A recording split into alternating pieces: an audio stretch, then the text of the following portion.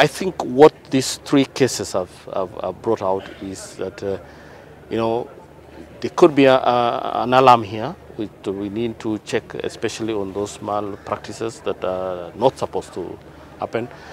And this is what we now need to put more emphasis on, you know, enhancing the supervisory capacity of the central bank, enhancing the governance of the institutions in the banking sector, you know, looking at the ICT infrastructure.